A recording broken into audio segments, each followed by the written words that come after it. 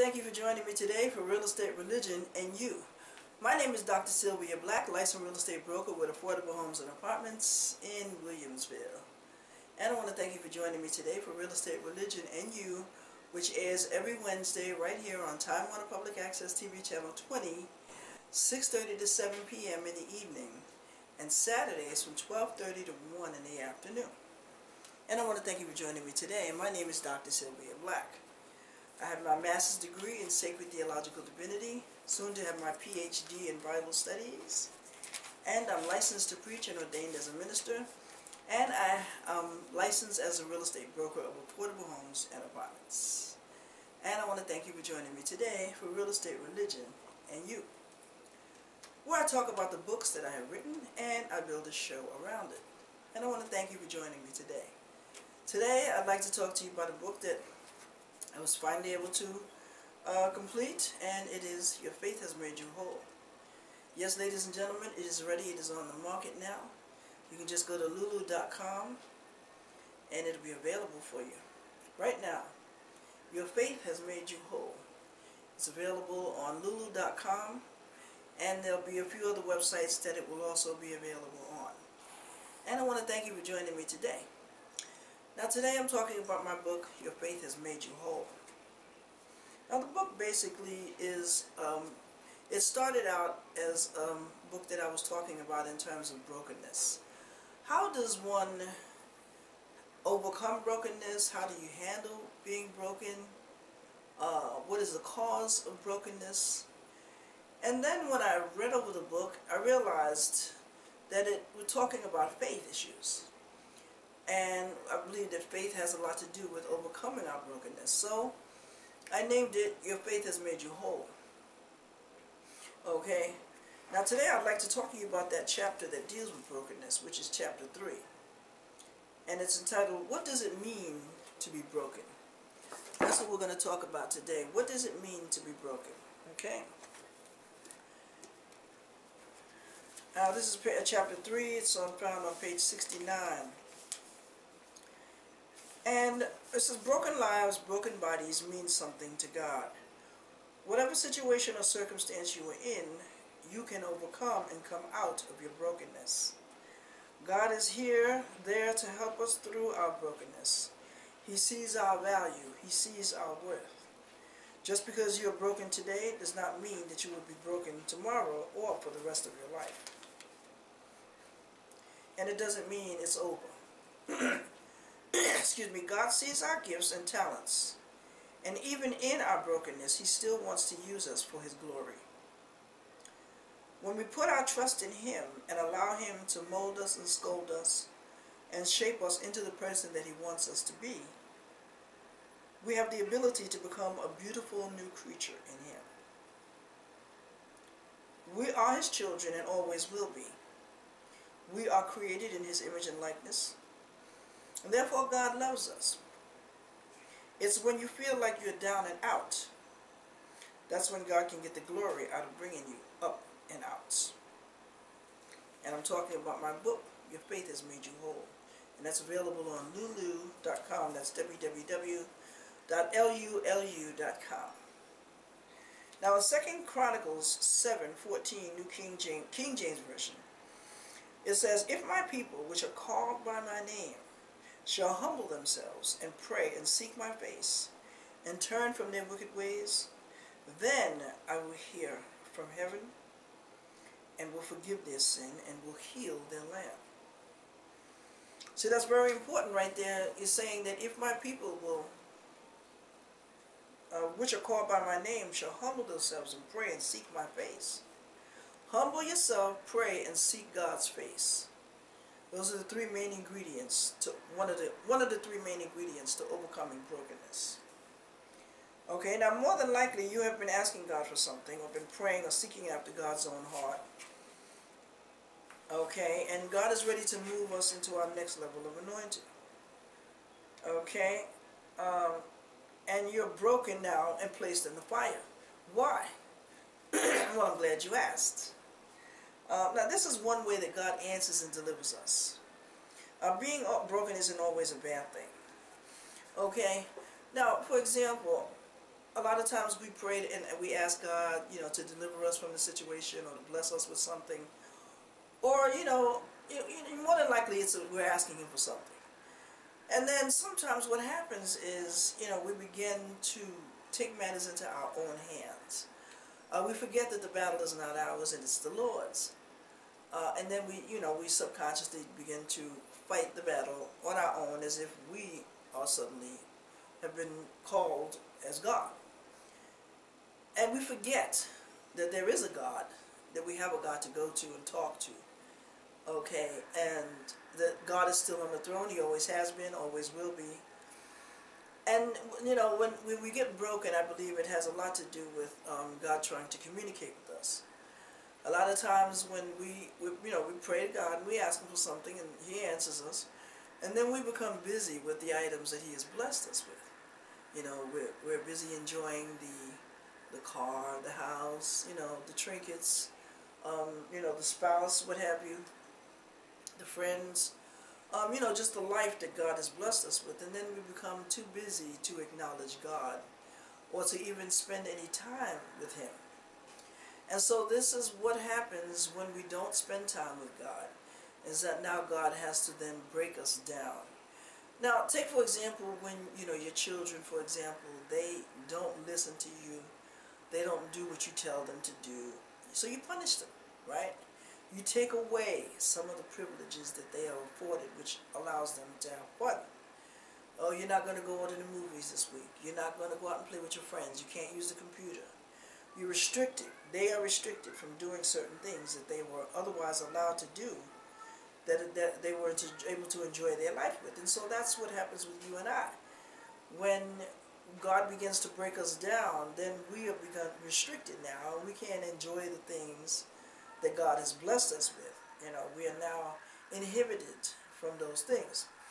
And when sometimes it has to get to an extreme where God has to actually put us in the fire. And that's when you're on your bed of affliction. Or like with Paul, he was blinded on his way to Damascus, on the road to Damascus, okay? And how many of y'all know when you lose your sight or when you lose something that's vitally important to you, something that you need, it can humble you, On the other hand, sometimes even when a lot of us are broken down to our lowest common denominator, some of us still don't turn to God. Can I get some help up in here? Okay? Now those of us that do turn to God, and if you don't turn to God, you can start turning to Him now. You can start asking Him for forgiveness for not turning to Him. And you can ask Him, how can you overcome your brokenness? Communicate with Him. Open up the Bible, start reading the Bible, get a copy of my book. Okay? And, a host of things that you can do to begin on your journey to relieving yourself of being broken. Okay? Because if you're suffering as a slave to sin, which means that you are causing your own suffering to come upon you, then you have to turn that around and begin to suffer as a slave to righteousness, which means we're suffering for doing what's right in the sight of God, and God is pleased with that. Either way, my brothers and sisters, we're going to suffer. A lot of people think that when you become saved, that you're not going to suffer anymore. Well, that couldn't be further away from the truth. We all know that. I know that. Okay? And that's why I wrote the book. I wrote the book originally because I don't know if I mentioned it on a previous broadcast, but I was dealing with brokenness. In the past, things would happen to me. People betrayed me, they used me, abused me, and I somehow overlooked it. I knew that it happened to me, and I knew that I wanted to come out of it. But if I concentrated on it too hard, it would drive me crazy because at that time I couldn't do anything about it. I was sort of stuck. But when I came out from among them and I was put in a position where I could do something about it, I was still dealing with situations, but I was dealing with it on another level. Okay, and then this particular time when I was fed up with it, I had just turned around and I just asked God, I said, you know what, Lord, I said, I am tired. I am fed up with dealing with the mess and the stuff and the junk, And that's when I became humble. I humbled myself into the Lord, and I actually started writing about brokenness in this book. And then when I read it over, I realized it's a faith issue, so I started talking about faith as well as brokenness. Because I do believe that they're both connected. If we have faith, as small as a grain of mustard seed, we can say to that mountain, be thou removed. And that mountain will be removed for us. Now, I'm not talking about a literal mountain. You know, I'm talking about mountain of poverty, mountain of betrayal, mountain, you know, of abuse, mountain of lack, mountain of restrictions, mountain of sin. We can say to these mountains, be thou removed. All we need is a little bit of faith to get started, and I believe that the more we practice our faith, the better at it that we'll get, the more faith we will have. And honey, if you have enough faith, you can, you know, I mean, so many supernatural, miraculous things can happen that you wouldn't even believe the power that God has, that He can allow us to exhibit right here on earth in front of other people, that they will see our angelic being, our spiritual being used in a mighty and powerful way. You know, a lot of you, some of you, not all of you, but a lot of you, some people don't even know, not even yet, how powerful God really is and the magnanimous things that He can do with us, to us, for us, in the supernatural. You know, I mean, you know, God has, you know, saved me from death many times. Okay, and it wasn't my fault that caused me to be almost, you know, in my grave, stinking in my grave. It wasn't my fault. I was in the wrong place at the wrong time. Okay, and a couple of those times it happened when I was a child. Okay, and I can tell you some stories about that, but it's not about me today. It's about trying to teach you how to be more faith-based and how to increase your faith. If you want to hear my testimony, then you come to my church when I start my church, and I'll let you know where that is. But for now, you know, I'm not going to, you know, bore you with my story. I'll, you know, inject a little bit. I'll give you a little testimony here and there. But in terms of basically, I'm just letting you know my testimony just as an extension of what I'm talking about. And it's your faith has made you whole. And your faith can make you whole. Now, when Jesus walked the face of the earth, when He healed the different people, He had mentioned, He said, your faith has made you whole. Each time He healed them, He told them that their faith had made them whole. Okay, remember the lepers, when He had healed the lepers, and the lepers, now I think it was 10 of them, remember leprosy, the lepers, and they came back, one came back after he was healed, and he worshiped God. He bowed down to Him, and he thanked Him, and he praised Him, and God said, well, where are the other 9? Jesus said, where are the other 9? Didn't I heal all of y'all? So He says, your faith has made you whole.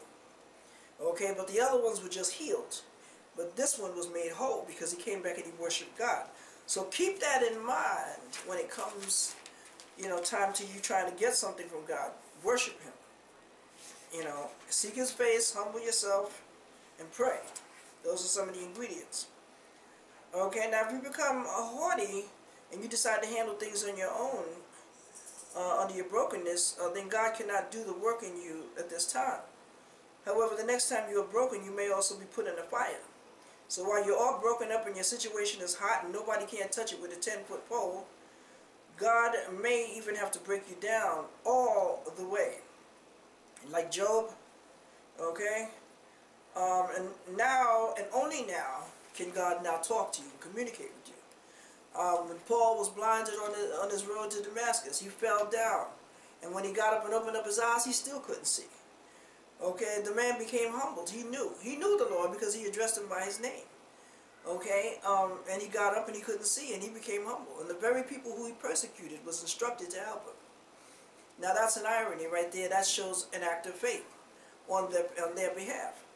Okay, and so Paul changed drastically. He changed dramatically. I mean, God may put you on your bed of affliction to the point where the doctors may say, "Hey, there's nothing else that I can do for you." You know, and whatnot, and then the only thing you can do is pray, or get the elders from the church to come in and pray over you. You know, and then perhaps maybe a special angel a special messenger will come and intercede on your behalf. You know, I have a scripture in here that I like reading that has those wordings in it. But we'll talk about that in another time. And now the next question is, have you been broken? Now, information is power. A lot of people think that money is power, but information is also power too. Because information can lead to the money. Okay, now when people have your information, they have your power. Take Joseph, for example, when he blabbed his personal business to his brothers. Now they felt that they had control over him at this point, because here he is telling his personal business to them. Oh, you know, y'all gonna bow down to me. Even his father Jacob had actually denounced it. He said, You mean we're going to bow down to you? You know, they thought it quite absurd. Take also Samson. Samson blabbed his personal business to Delilah. Okay, and he wondered, well, how did they know the answer to it? You know, duh. Okay, now Jesus, I love using Jesus as a great example because he's the great sufferer himself. He too spoke words of wisdom at the Last Supper. He told that somebody was going to betray him and somebody was going to deny him. Okay, and sure enough, that's exactly what happened. Now you look at these situations in the natural and you say, hey, wow, if Joseph had kept his mouth shut, he wouldn't have been sold into slavery, you know, and you know, then he would have, you know, he wouldn't have been sold into slavery. Okay, who knows what the series of events would have necessarily been, but we know that that possibly would not have happened. Maybe his brothers may not have hated him. Okay, but the bottom line to that is, I think his brothers hated him anyway because Joseph's father had treated him special. You know, Joseph had a coat, a nice coat. Hey, I'm your son too. You know, why can't I have a coat? You know what I'm saying? So, you know, they were jealous of him and everything because of the love that Jacob gave to him. So I guess they probably felt unloved. You know, they felt victim mentality like a lot of people do. And that's the devil whispering sweet nothings into your ear, you know. And then you look at Samson and Delilah. Was that supposed to happen in the natural? If Samson had kept his mouth shut, his hair wouldn't have been cut off and the strength would not have been taken away from him. And they wouldn't have gouged his eyeballs out. Then you look at this, the natural about Jesus. You say if Jesus had not healed all those people that he healed, you know, then he may not have been crucified on the cross. Okay, but then you look at it in the spiritual and you say, you know, Joseph was sold into slavery. See, these are a series of events that happen along the way. A lot of times, see, what happened with Joseph, I believe, you know, in the spiritual, you know, and it doesn't say it in the Bible. But based on a lot of things that I've experienced, what happened, and especially like in my life, Joseph was humbled. Now, if you look at being broken, the sign of being broken, Joseph was humbled. He was being broken. He was placed in the fire once, not once, twice. He was in jail once, went back to jail for a second time, both times for a crime he did not commit. He was betrayed by his own family the very first time. Joseph was broken. Okay, Joseph was tested, okay, by God, because God, I believe, if, you know, hypothetically speaking, I'm speaking this, I don't have any proof to back it up other than my own personal knowledge. And my experience, you know, with God, okay, and, you know, the fact that I'm writing this book. But, you know, I mean, I didn't, you know, so here, you know, Joseph, you know, God was breaking Joseph down to his lowest common denominator. Because he wanted to test Joseph, and he wanted to see if Joseph had what it takes so that he can be, if he was going to be strong enough to endure the hardship that God was placing him in. God had placed him in a fire.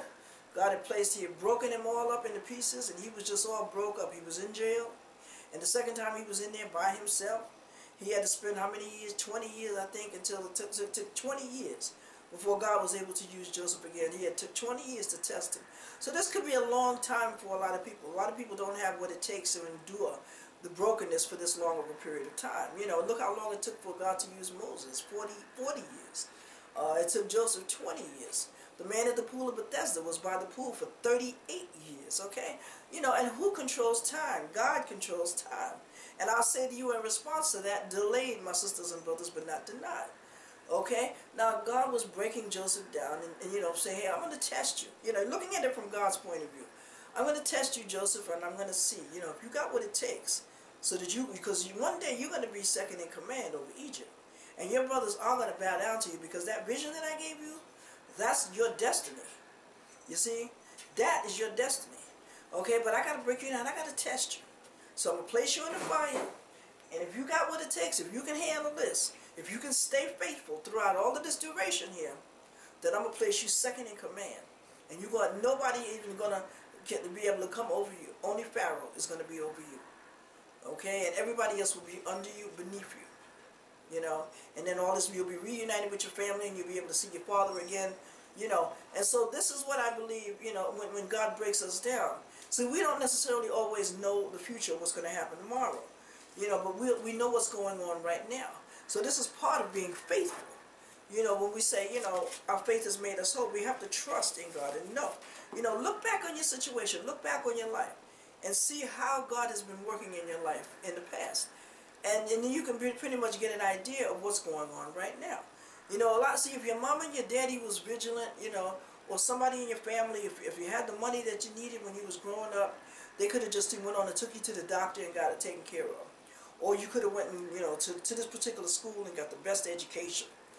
Or you could have had the best clothes, because they had the money. But since our parents, a lot of us are not, oozing in money, and we don't have a silver spoon coming out of our mouths, or we didn't have one. Our parents didn't have a silver spoon coming out of their mouths. So we had to learn about it from a spiritual point of view. So now God has to work his magic, but it has to look like all hell is breaking loose in order for us to get through that. It's like you got to get through the storm before you can get through the calm. You have to go through the wind and the rain and the pain. And you have to go through all of this hell and high water, baby. And you don't even know are you going to come out except for by your faith. Your faith is going to let you know, I'm going to tell you, I'm coming up out of this mess. This is not my destiny. Where I am is not where I'm going. Okay? Because my God is stronger and he's better he's taller than any tree. He's wider than any river. He's bigger than you and he's bigger than me. You see, this is how we have to start speaking, prophesying, over our God. Okay, we have to start talking faith-based issues. We have to just start speaking, about this. We have to start praising our Lord, and we have to say, Lord God, I know you did it before, you're going to do it again. You know what I mean? All hell is breaking loose right now, but I know that I'm coming out of this because God's going to show me the way. And we have to humble ourselves, pray, and seek his face. And then God will find it fit at some point, like he did with Joseph. So now with the story with Samson. Now what happened with Samson? Samson blamed his personal business to Delilah. See, he let his flesh get in the way. Okay, he had a hole in his heart because of what happened with his previous wife. And he let his flesh get in the way. So now, okay, they took away his strength. This is his brokenness. He's being broken down. Okay, he's being broken down. He's all in the fire. He's all broke up. You know what I mean? Ain't nobody want to touch that with a 10-foot pole. Okay? But Samson has one final victory. Okay? And he asked them to place him up against the pillars that supported the building. And he pushed those pillars down. And he had killed more Philistines in that one act than he did his entire lifetime. Okay? Now, that was his victory. He had another victory. Okay? That's when he humbled himself and trusted in God at that point. Okay? He was haughty. He was letting his flesh get in the way. He wanted what he saw. Okay? He wasn't thinking about what was up here or in his heart. You see? So that got the best of him, and that caused his demise. Okay? So you got to know these things. Okay? Now with Jesus, we know that Jesus was supposed to die on the cross for the redemption of our sins. And I remember somebody had said, or when Jesus was facing the king, the one who controlled the destiny, that said, free Jesus and crucify Barabbas, or free Barabbas and crucify Jesus. He was the one that would have been able to say that. But he let the people decide because he washed his hands, because he didn't want the blood on his hands. And he looked at Jesus. Jesus says, he looked at Jesus. He knew Jesus didn't do nothing wrong. And he looked at him. He says, what? Do you know that I have the power over life and death, or whether to crucify you or not, or set you free? And this is one word, so one sentence that Jesus says to this man, or that I would love for him to have said, that I would have said, whatever, is that you don't have no power over me, only what my God gives you. Okay, and that's what we need to say out of our mouths. When somebody says something to us, oh, you ain't never going to be nothing. You're going to be just like your mama. Well, you don't have no control over me. You can only do to me what God allows you to do to me. Okay? Oh, you ain't got no money. How you going to do this? How you going to do that? Oh, look at you. You a janitor. You cleaning out toilets. Oh, look at you making minimum wage. You ain't got nothing now. You ain't going to never have nothing. No, you don't have no power over me. You can only do to me what God allows you to do to me. And right now I cast you out. I rebuke you in the name of Jesus. Okay? See, this is all part of being broken. And I'm talking about my book, Your Faith Has Made You Whole. And this is available on lulu.com. And I'm Dr. Sylvia Black. And I want to thank you for joining me. And also on lulu.com. And, okay, I'll tell you, this chapter 3 that we're dealing with right now. And we're talking about, what does it mean to be broken? I talk about take responsibility for your actions. Don't blame somebody else for the stuff that you do. God gives us according to our ability. You know how the story of the talents in the book of Matthew. And then I talked about Joseph sold in slavery, Judas betraying Jesus, and Delilah betraying Samson. And then Joseph being made ruler over Egypt. And then was this supposed to happen in the natural, or was it supposed to happen in the spiritual? Comparing the two together. Because I believe that a lot of times God has to bring about a series of events in the natural so that things can go down in the spiritual. Like I said, if our mamas and daddies were righteous, and if they did the right thing and took us to the right schools, bought us the right clothes, gave us the right education, fed us the proper food and what have you,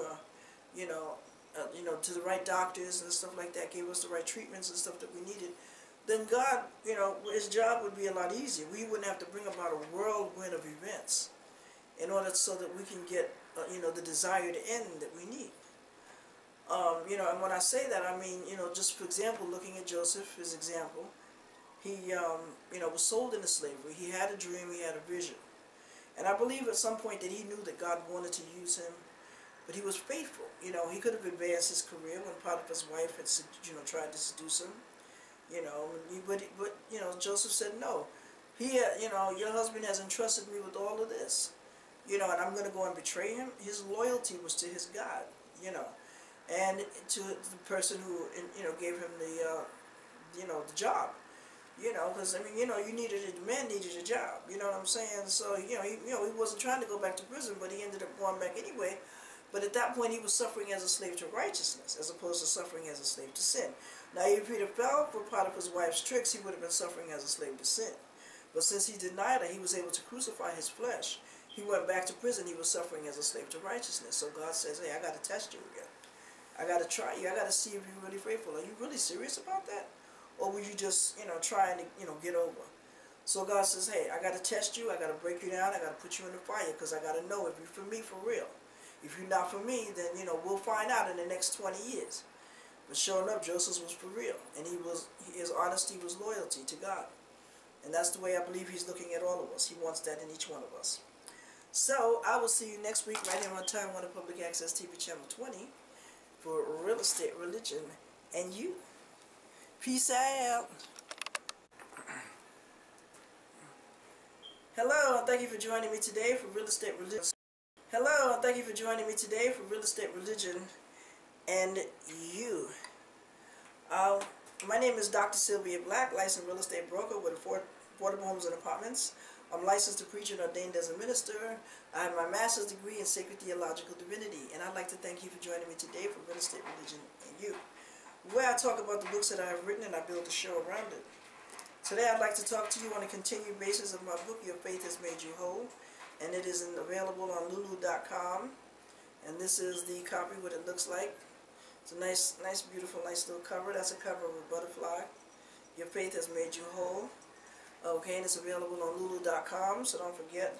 If you want a complimentary copy, please email me at sblack3001@gmail.com, and I'll send you an e-copy absolutely free. Now today I'm going to talk to you a little bit about what's in chapter 4 of my book. And it's entitled, It's Not a Setback, but a Setup for a Comeback. Ooh, I like that. It's not a setback, but a setup for a comeback. Okay? Now, Romans 8:23, New Living Translation, talks about, and we know that God causes everything to work together for the good of those who love God and are called according to His purpose for them. And remember Joseph's vision. Joseph's vision wasn't shared by his brothers, and his brothers hated him all the more because he had a vision, found in the book of Genesis. Jesus, the great sufferer, also was crucified on the cross. He was bruised for our iniquity. He was wounded for our transgressions, and by his stripes we are healed, and that's found in the book of Luke. Now, Job was challenged by the devil. I don't believe I spoke about this prior. Job was challenged by the devil. Job already had everything taken away from him at no apparent reason, seemingly because the devil asked for the challenge of seeing if Job would curse God, if everything was taken away from him. Job did not curse God and all that he went through. and he was given double for his trouble. And Job said in the book of Job 42:10, New King James Version, "And the Lord restored Job's losses. When he prayed for his friends, indeed the Lord gave Job twice as much as he had before." So that's another ingredient that we talked about. Pray for your enemies. Okay? Now, what do these people have in common? Job, Jesus, and Joseph. Okay? Now, none of them accused anyone of, what had happened to them. Job didn't accuse anyone, Jesus made no accusations, and Joseph didn't accuse his brothers for what they had done to him. Each of these biblical characters kept their eyes on their Heavenly Father and not on their circumstances. Job prayed for his enemies, Jesus asked forgiveness for his enemies, and Joseph overlooked his enemies' actions by saying, "You meant it for harm, but God meant it for good." And all these represent great acts of faith. How many of y'all know that, people do you wrong every day? We're all going to be persecuted as a Christian. We're going to be persecuted. We're going to, that's just the way it is. And we're persecuted for righteousness' sake. And then therefore, we have to, exhibit our faith. By exhibiting great faith, we are actually, pleasing God. And we're saying, that, hey, this too shall pass. That's my favorite saying. This too shall pass. I know that, God is in control. He's on the throne. He's not dead. He's alive. And he's working inside of me, and he's working inside of you. And, he's not going to allow the situation to overtake me and overcome me. We have to start thinking like that, and we have to know that, and we have to try to believe and not believe in all the time what you see as being real. I mean, we know that it's real. We know that it's happening, but it's not our ultimate destiny. God is using a lot of these events, these series of events, to bring about a good and brotherly love. He's doing it for ultimate reasons. I've asked God several times, in my life, why, did I have to suffer? One of my books is actually a biography of my life, which that was the first book that I wrote, but I'll probably come out with it a little later. And I had asked God several times, I said, "Lord, why me? Why do I have to suffer?" And I just kept asking him. I said, "Because I got to know. I got to know why." And the very first time he answered me, he said, "Because you wouldn't have known me." And I thought to myself, I said, "That's pretty selfish, I wouldn't have known you to put me through all this hell and high water just to know you." And then he said, the second time he answered me, he said, "What good would it have been for you to have gained the whole world and lose your own soul?" And then I thought about that. I said, you know what? If I hadn't known God, I would have been dead in my grave by now. Because God saved me from death many times. If I hadn't known God, if I wasn't dead, I'd have been conformed to the ways of the enemy. And I would still be dead, but I wouldn't be, around, because I would have been sinning. And, God don't keep sinners around too long. If you're a sinner, you don't stay around too long, maybe 20 years or whatever. You might be able to enjoy your fame and your fortune and your mischief and what have you. But after that, it's babies, as it says in the Bible, it says the wicked, shall, be as naught. They shall, vanish. It'll be as if they wasn't even here. Nobody's going to really remember them for very long. But, there is a way that you can turn away from your wicked ways. You don't have to die in your sin. You can repent and ask God to forgive you. But we're talking about, faith. And I'd ask God, I said, why? I had to know. I knew that the only one that I could turn to find the answer was God.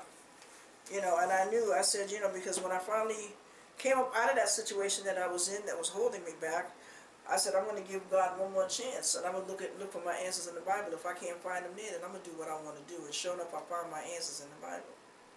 I found everything that you need to know, any answer that you need to know is in the Bible. Or you can get a copy of this if you just want to know specifically about this particular topic, about brokenness and faith. If you want to deal with these top topics and these subjects here. Because I have discovered a lot of things about God from my personal experience. Okay, now these personal characters they had. Now in Matthew 16, 18, 19, New Living Translation, it says, "Now I say to you that you are Peter," which means rock, And upon this rock I shall build my church, and all the powers of hell will not conquer it, prevail upon it. And I will give you the keys of the kingdom of heaven. Whatever you forbid on earth will be forbidden in heaven, and whatever you permit on earth will be permitted in heaven. In 1 Peter 1:13 to 17, New Living Translation, the Bible speaks about hope of eternal life and our Heavenly Father inheritance, as well as a call to holy living.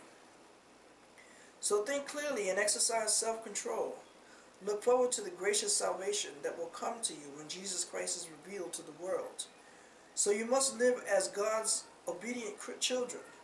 Don't slip back into your old ways of living to satisfy your own desires.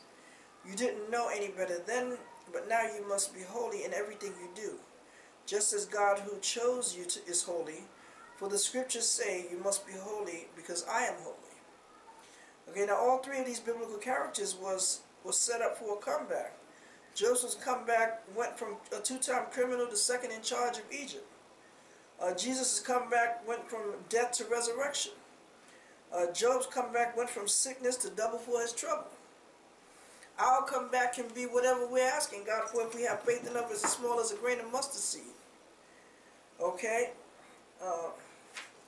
Now, when in the natural it looked like all hell was breaking loose, like I said earlier, but God was doing a setup for a comeback. Okay, when it looks like you're experiencing a setback, like a loss of job, your bills piling up, your marriage being dissolved, or you're arguing or what have you, it's usually not a setback, but a setup for a comeback. All three of these biblical characters experienced setbacks, but all of them also experienced a comeback, and that was much greater than the setback. When we can take a lesson from these biblical characters. God offers us promise for restoration. He offers hope for the Lord's people. In the book of Isaiah 10:27, it says, in that day the Lord will end the bondage of his people. He will break the yoke of slavery and lift it from our shoulders. Okay, you can also read Isaiah 9:1-5. In Titus 2:12-13, talks about blessed hope. Says that the grace of our God teaches us to live self-controlled, upright, and godly lives in our personal age while we wait for the blessed hope of appearing of glory of our great God and Savior Jesus Christ. This passage identifies the blessed hope as the glorious appearance of Jesus Christ, our great God and Savior. The word blessed means happy and beneficial. Okay? Now, optimism. Some people have optimism and some people have pessimism's way of thinking. Optimism is a tendency to expect the best possible outcome to dwell on the most hopeful aspect of the situation. Optimists usually feel that good things will happen in the future, or that they will hope and they will dream for it will happen. But optimists don't necessarily always represent Christians. We are God's ambassadors. In 2 Corinthians, you should read 5:1-17, about because we understand fearfully and responsibly to the Lord, we work hard to persuade others. But we are definitely God's ambassadors.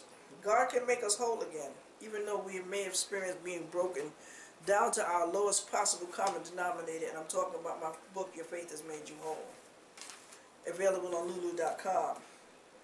Okay, God can make us whole again. In Job 33:14-30, this is the scripture that I talked about last week. It says, for God speaks again and again, though people do not recognize it. He speaks in dreams and visions of the night. When deep sleep falls on people as they lie in their beds, he whispers in their ears and terrifies them with warnings. He makes them turn from doing wrong. He keeps them from pride. He protects them from the grave, but from crossing over the river of death. Or God disciplines people with pain on their sick beds, with ceaseless aching in their bones. They lose their appetite for even the most delicious food. Their flesh wastes away and their bones stick out. They are at death's door, and the angels of death wait for them. But if an angel from heaven appears, a special messenger, to intercede for a person and declare that he or she is upright, he will be gracious and say, rescue him from the grave. for I have found ransom for his life. Then his body will become as healthy as a child's, firm and youthful again. When he prays to God, he will be accepted, and God will receive him with joy and restore him to good standing. He will declare to his friends, I sinned and twisted the truth, but it was not worth it. God rescued me from the grave, and now my life is filled with light. Again, that's Job 33, 14 through 30. Now that passage talks and speaks a little bit about what I had spoken about in the past about, he speaks to us again and again, visions of the night. He spoke to Joseph in a vision, okay? And he speaks to us with visions. He gives us ideas, He gives us premonitions. We say, oh, wow, I should have done that. Or, so-and-so, something told me to do that, A lot of times those are the different types of way that God gives us these visions. And he speaks to us again and again. And a lot of times, like I said earlier, that, we're not listening to God. We don't pay any attention to him. We ask him for what we want, and then he gives it to us, and then we don't pay no attention to him. I know for sure I don't want to deal with nobody who only wants me for what I can give you, or only want to come around to me when you want something. So why would God want you to just, I'm not going to, you have no right coming to heaven if you don't, serve me. All you do is come to me and ask me for stuff. And then when I bless you for it, then you're going to ignore me. God is a jealous God. He said every knee shall bow and every tongue shall confess that Jesus Christ is Lord. But he speaks to us again and again in visions and dreams of the night. So he gives us an opportunity to come before him with meekness and humbleness. And a lot of times we don't do it even then. When we fall asleep, when we have our deep sleep, when we go to bed at night, we have nightmares and what have you about, different things. But he also protects us from the grave, from crossing over the river of death. And I know he's protected me from the grave many a times. And I thank God for that. Or God disciplines us with pain in the sick bed. That's when he breaks you down to your lowest common denominator. When you got to break you down and he got to put you in the fire. Now you're on your sick bed of affliction. And now what you say? Now do you turn to God?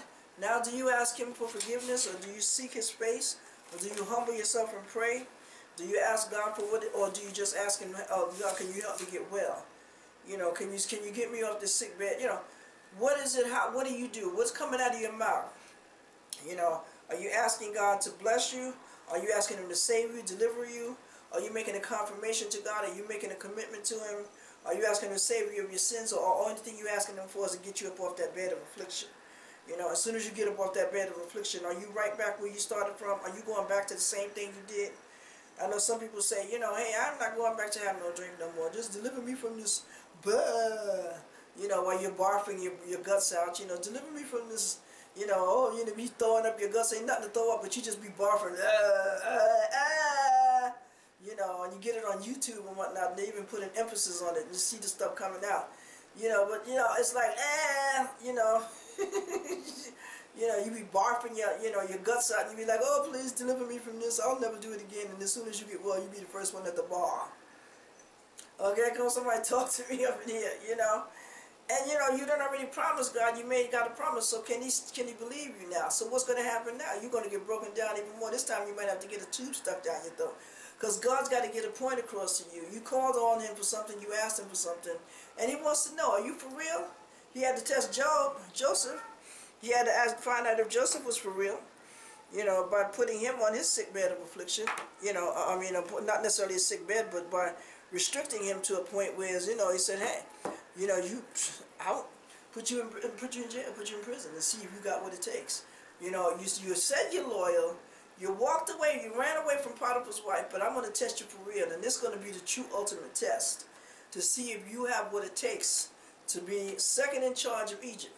Now, if he knew he was going to be second in charge of Egypt, would he have continued to do the things that he did, or would he have done it any differently? I know that I've heard the story of Queen Elizabeth. When she was a little girl, she was a brat. This is what somebody had said. And then they whispered in her ears, I think the butler or somebody says, you're going to be queen one day. And as soon as they whispered that to her ear, she straightened up. But see, a lot of us don't understand our destiny. We don't know for a fact. That's what faith is all about. When you have faith, you got to believe. You can sort of create your own destiny too, as long as it lines up with the will of God, by speaking it out of your mouth. We don't realize the power that we have lies within our own, being. God gives us, that's one of the most powerful things that God has given us, and that's the ability to choose. He gives us the ability to make a decision. I can choose whether I serve God or not. You can choose whether you serve God or not. But knowing that your choice is going to, it could come with consequences or it could come with rewards, depending on which choice you choose. Now, if you choose to serve God, then you're going to choose rewards of righteousness. If you choose not to serve God, then you are choosing death. It would seem hard to believe that people would choose the bullet, but people do. They don't see a literal gun. It's not going to necessarily be pointed at your head, but you will ultimately be opening up the door to death, just like it says you will be death's door. Death will be waiting for you at the door. Okay? When God speaks to us in visions of the night. Now, or He disciplines us with pain in our sick, but flesh wastes away, or you get to the point where you just get so sick, that the only thing you can do, the doctor may have said they can't do nothing else for you. So what happens? So now you got to depend on God. Hopefully you'll call on Him, but you don't just call on Him just to make you well. You want to give your life over to Him now, because you don't want this to happen again. You don't want to get stuck on your sick bed of affliction. This next time you might not come out of it. You know what I mean? It might be worse. They might not have a cure for what you're dealing with. Okay, but an angel, a special angel, comes, intercedes on our behalf and declares that we is upright, and be gracious and say, rescue him from the grave. Rescue that person from the grave. I thank God I was rescued. Have you been rescued? Do you want to be rescued? Well, some of these are the ingredients to show you how to be rescued right now. Your faith has made you whole. Okay, the Word of God is healing to our bodies. So that's number one right there. Okay? Read the Word of God and get a copy of my book, Your Faith Has Made You Whole. Okay? Now, God speaks again. It says, then our bodies is made youthful and healthy as a child's all over again. Okay? And then you would declare to your friends, I used to sin, but it was not worth it. Now my life is filled with light. Okay? And so when that happens to us, you got to realize, that, God is on the throne. We need to start speaking victorious things out of your mouth. Start speaking, bragging on God. You know what I mean? You may not have seen Him do it yet, but just believe and have faith in your heart that He's going to do it. And just brag on Him. My God is bigger than your God, right? You know how you brag on, your father, your mother, or whatever, or there's something that you like and you just brag on it, or there's something of yours that you brag on. You be so proud of the clothes that you have on. Look at my shoes, honey. My shoes shine. My shoes can make me jump hoops. I can get that basket, no problem with these shoes on. So we got to talk about our God. We got to talk about our situation. No matter what it looks like in the natural, you got to speak. Let the weak say that they're strong. Let the poor say that they're rich. We have to, be able to declare these things out of our mouths. Remember, God told Moses to speak to the rock, and Moses disobeyed God and he hit the rock. Okay, he's not supposed to hit the rock. He's supposed to speak to it like God had instructed you to do. Okay, God said speak to it. So that means to me that we need to speak to our situation. We can tell that mountain, get out of my way, mountain, and we can tell fear. Fear is a spirit, and therefore we can tell it to go. Okay? We can say, fear, be gone. We can rebuke fear. We can rebuke sin. We can rebuke anger. And we can declare. We can bind those negative soul ties in the name of Jesus. And we can declare that we are upright. We are going profess what it is that you want. Try to control your destiny, the kind of job you want, where you want to go from here, how much money you want to have in your pocket, what kind of life do you want to live. Start declaring that out of your mouth, talking to God about it, asking Him these intimate little details that you've been afraid to talk about before in the past, and start exploring them with God and watch God as He starts to envelope it and make it happen. Okay, but it's got to be coupled with your faith, communication with God, prayer, and humbling ourselves, and a whole lot of stuff that I talked about. But a lot of the stuff that I started talking about was in this book. Now, if you're one of the sinners and you feel you need repentance, you can repent right now. It's the ABCs of salvation, I call it. A, admit that you have sinned and fallen short of the glory of God out loud. B, believe that Jesus Christ died on the cross and saved your sins out loud. and seek and confess your sins to God, not to a stranger, because otherwise a stranger will blab your personal business, and you are not Joseph, and neither are you God. Okay? So I'm talking about your faith has made you whole. Now when Jesus walked the face of the earth, for all of the people that he healed, he said, your faith has made you whole. Right? He told every last one of them, your faith has made you whole. So what does that suggest to me? There's a difference between being healed and being made whole. Just like the passage that I read to us suggests that, yes, there's a possibility that, that angel can intercede on our behalf and declare that, we are upright in the sight of God. And then our body is made healthful and youthful as a child. Now it also says the meek shall inherit the earth. Okay, Psalms 37:11 says, but the meek shall inherit the earth and shall delight themselves in the abundance of peace. Okay, Psalms 147:6, King James Version says, the Lord lifteth up the meek. He casteth down the wicked down to the ground. And Psalms 149:4 says, for the Lord taketh pleasure in his people. He will beautify the meek with salvation. So look at all of these benefits of being meek and humble. Okay? Salvation, abundance of peace. Okay? And the wicked's going to be cast down. Okay? So these are three benefits right here that I told you about that's, for being meek and humble. And if you don't know how to be meek and humble, ask God. Show you how to be meek and humble. Instead of being all proud and haughty all the time, acting like you got it like that with your nose up in the air, I can stink like you just don't care. Okay, come on, somebody talk to me. Now, meek people are modest people. They don't brag or boast about their accomplishments because their accomplishments pretty much speak for themselves. Okay, now people will see the blessings manifest. Timid people let their accomplishments speak for themselves. Meek people can be considered gentle, submissive, while arrogant people can be considered to be harsh, unyielding, and individuals. Meek people often encounter people who humiliate and degrade them. Meekness has often been mistaken for weakness, but there's definitely a difference. Okay, I've learned that when you get into a position sometimes where people, say something to you out of context, sometimes it's best to not say a mumbling word, but then there are other times, especially, you got to remember to be prayed up before you go out of the house, because then we need to be able to use somebody's words. If not, not your own words, not my words, but God's words. A lot of times we have to use God's words, and we have to, speak directly to the enemy, to their face, and let them know what time it is. But a lot of times the enemy takes us there, and sometimes they do need to be put in their place, but, we're not always the one necessarily supposed to be the one to do it. Now, I know sometimes it's hard to walk away from situations where people are aggravating you and everything like that, but we have to just try to remember, and if you do happen to, step out of the boundaries of being saved, and, you happen to say something to someone that you, regret later, ask God for forgiveness.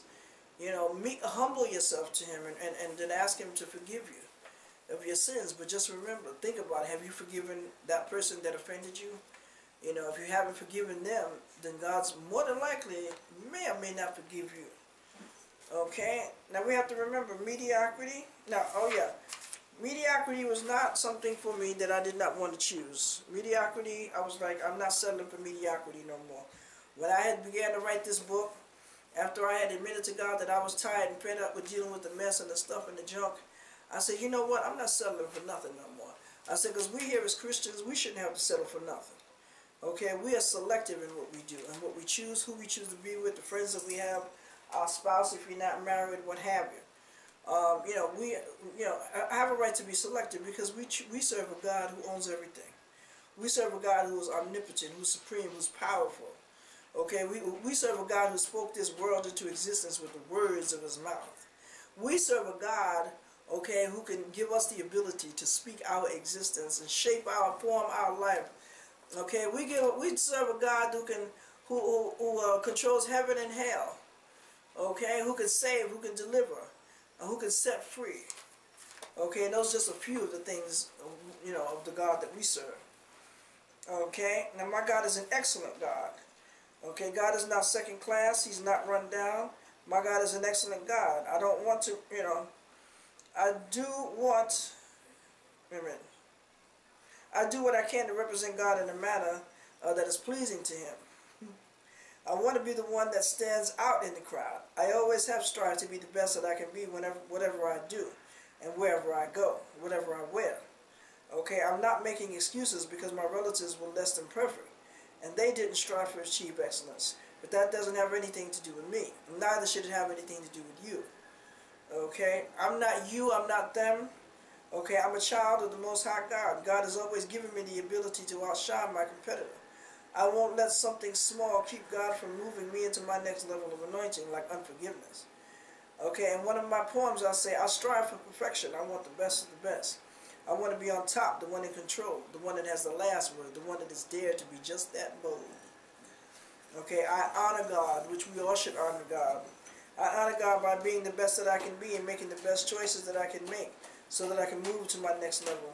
I'm not just going to do what everybody else is doing. As a result, God is going to give me more strength, more ideas, more creativity, more wisdom, which causes me to stand out because I honor God. I'm called to be a cut above the rest, and so are you.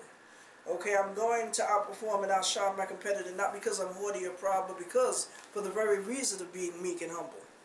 Well, I want to thank you for joining me today for Real Estate, Religion, and You. And I've been talking about my book, Your Faith Has Made You Whole, and this is it in print, y'all. Your Faith Has Made You Whole. It's about 300 pages, about 18 or 19 chapters in it. And it's available on www.lulu.com. If you're interested in a free e-copy, just email me at sblack3001@gmail.com, and I will send you a free e-copy. And I'll thank you for joining me, and I'd like you to join me next week right here on Time Warner Public Access TV Channel 20, Wednesdays 6:30 to 7, and Saturdays from 12:30 to 1 in the afternoon. Holla at a sister, y'all.